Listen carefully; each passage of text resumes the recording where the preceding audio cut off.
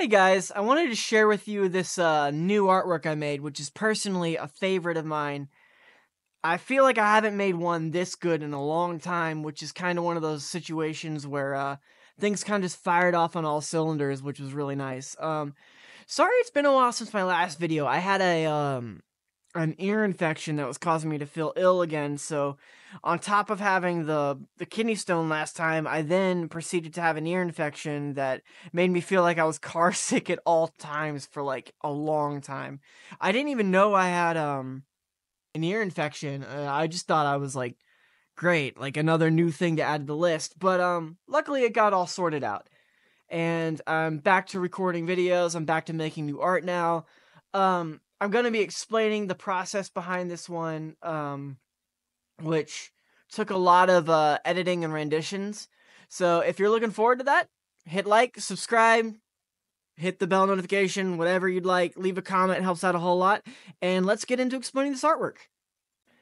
So I had this really interesting reference for a pose. I didn't want to do exactly what I saw in the reference, mainly because I kind of wanted to do my own thing with it.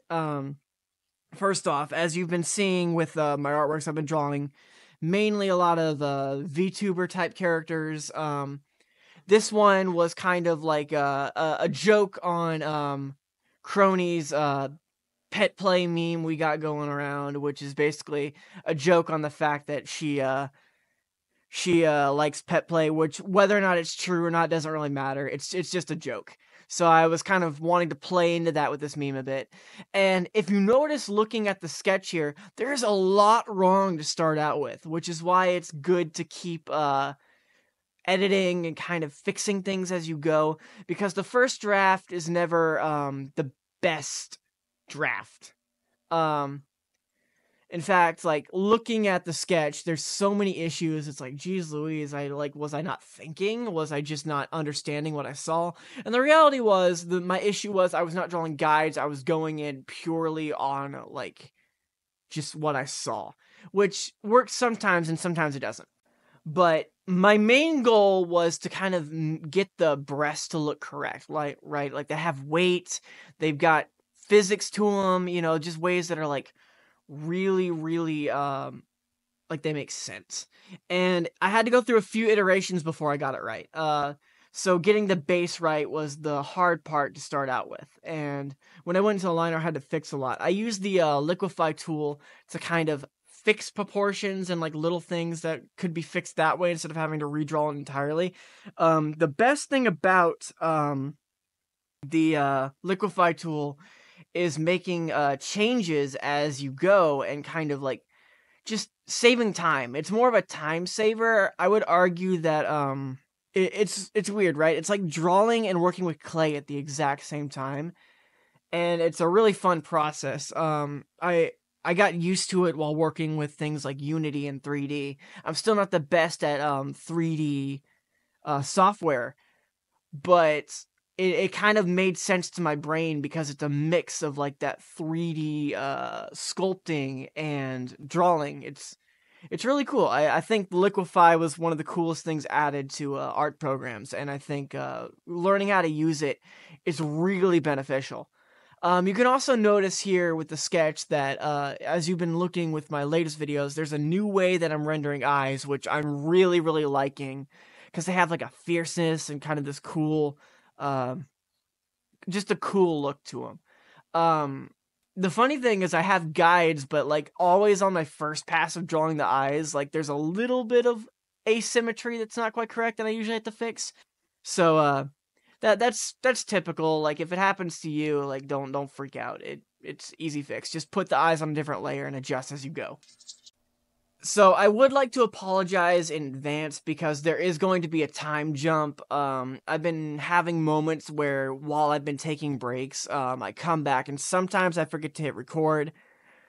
Sometimes it's worse than others. Sometimes I will sometimes go an hour into the artwork and realize I haven't been recording, and that is just like, well, I guess I can't technically post a video on it because I am missing a significant amount of information, and it would just be weird not to post it. So Another thing I was going for with this artwork in particular is kind of like draping messy hair, which is a whole lot of fun. And the pet play stuff will start to make sense in a little bit when I start drawing like the Neko ears and the tail. Like I said, it's not actually like a real thing. It's just a joke, but it's fun. It's kind of goofy. So the funny thing about this artwork is the sketching process was the longest part in the whole thing. The rendering was actually super quick, and the line art was it kind of came easy this time. I had a really solid sketch, so drawing over it was a lot simpler. If you have a really nice sketch that's pretty clean and not terribly messy, it can make the line art process easier, and good line art can help guide colors and rendering. So having a good system and process that you work off of definitely helps the rendering process and the final product. If you are someone who regularly watches my videos, you will actually notice that I have a system that I do every single time. I always put everything in a folder for sketches. I put everything in the line art folder, and then I put the color folder in the line art folder. That way, whenever I bounce or render the image outside the folder for post processing, it just makes things a lot smoother. So here pretty soon we're gonna see a big jump. So apologies in advance. It's one of those things that I wish I had remembered, but yeah, for the most part, I had to do a little bit of balancing. The character was leaning tilted in a way that didn't make sense for her lying down. Like the symmetry was correct, but the angle was off, if that makes sense. So yeah, now we're getting some of the colors in, and we're gonna start planning everything out. Originally, I think I planned to have her lying on a bed, but then I thought like this looks way more like a swimsuit, so let's put her on the beach because yay, beach scenes! It's summer, so it makes perfect sense. I love the color blues, so drawing blue characters is a lot of fun. I'm actually in the process with my next artwork of drawing Gura in a dress that I kind of designed myself and thought was really cool. Um, it's not like a completely unique dress, I would say. I'd say it's inspired by things you see in anime, kind of a mixture of like a summer dress and a traditional Japanese wedding dress with a few alterations to make it look a bit more Western instead of Eastern. So I look forward to showing all that. I put a multiply layer on top of everything to kind of start planning out the shading. And I started like getting all the basic colors here, kind of planning out the idea for the beach scene.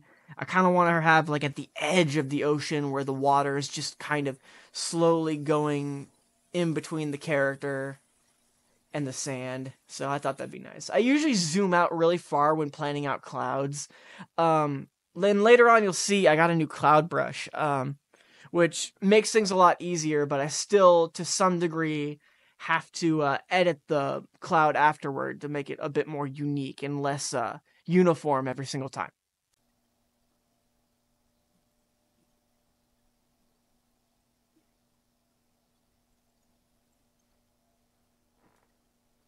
So yeah, that's basically the plan here. And the jump is coming here pretty soon. Again, sorry in advance for it. But that was kind of the situation at hand.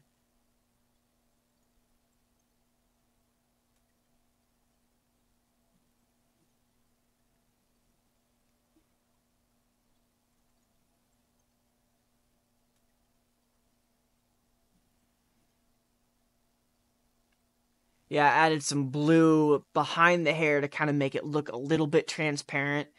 Some add glow to kind of plan out all the lighting. So that's the basic idea. Yeah, then some color correction to kind of make it look prettier.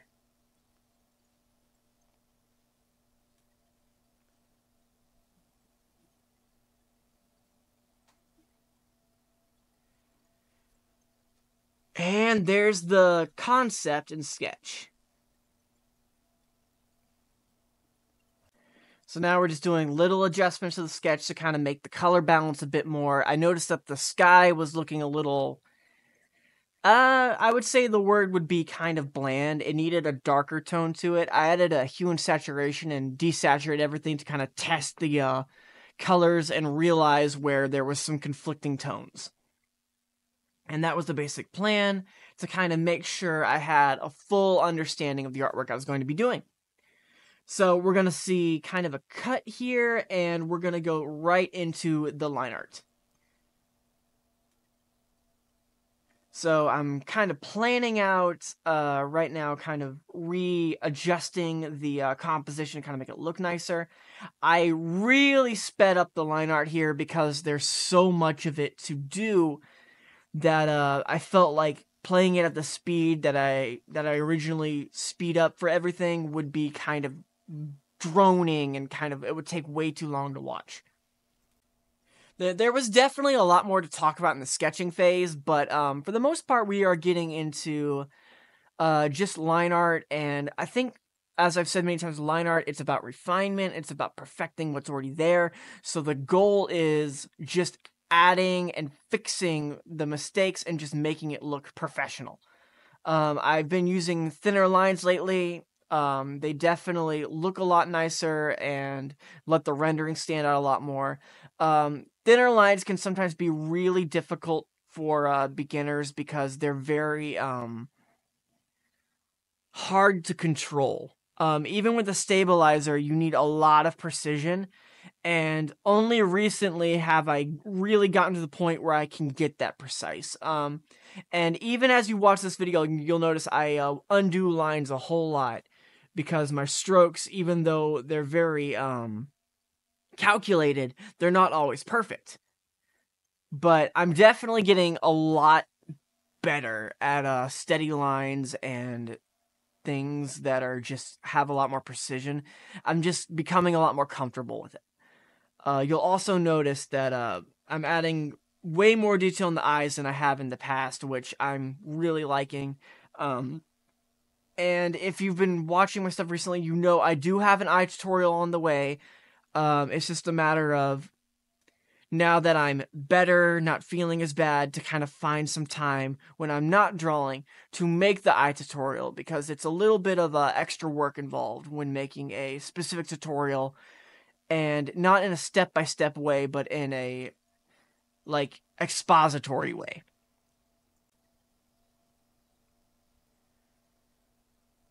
There's definitely a lot of hair in this particular artwork, and I love it. I love drawing long hair. Short hair is easier, it's a lot quicker, but it's not quite as fun.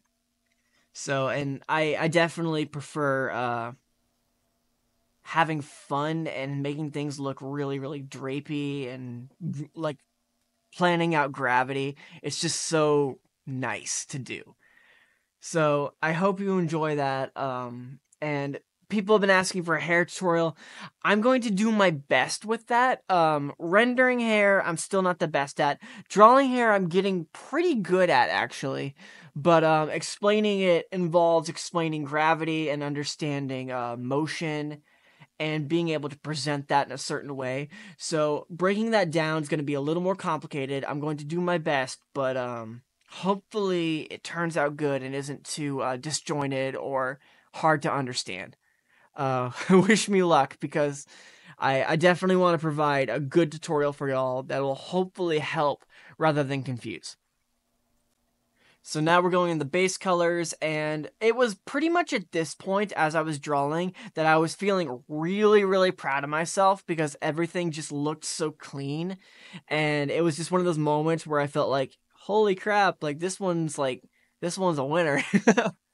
And even though it wasn't my best performing artwork, like, just in terms of personal, like, satisfaction with it, it was really up there. This one, like, felt really good to make, and like I did a really good job, and I feel I learned a lot from it. And sometimes that's way more valuable than things like likes or retweets, is the knowledge you gain and breaking through a barrier in art that you previously felt like you were hitting a wall.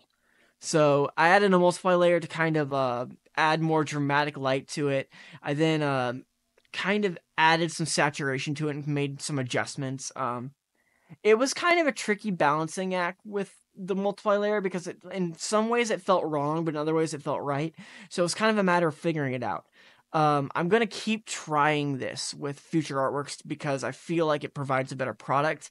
Um, and I definitely also had fun with the hair here. Like focusing on directional light makes hair look a lot better. And I'm starting to realize that as I'm drawing more. So we are getting pretty close to the end of the whole thing's really starting to come together. Here pretty soon we're gonna start drawing the backgrounds. You'll get to see like the cloud brush I was talking about. Yeah, so there's the clouds, and I'm gonna make little edits to it to kind of make it more unique in my own. We do some add glow, everything pop it in, just kind of make it all pop, and there it is. Thank you so much. If you like this video, like, comment, subscribe, hit the bell. I'll see you guys next time. Bye.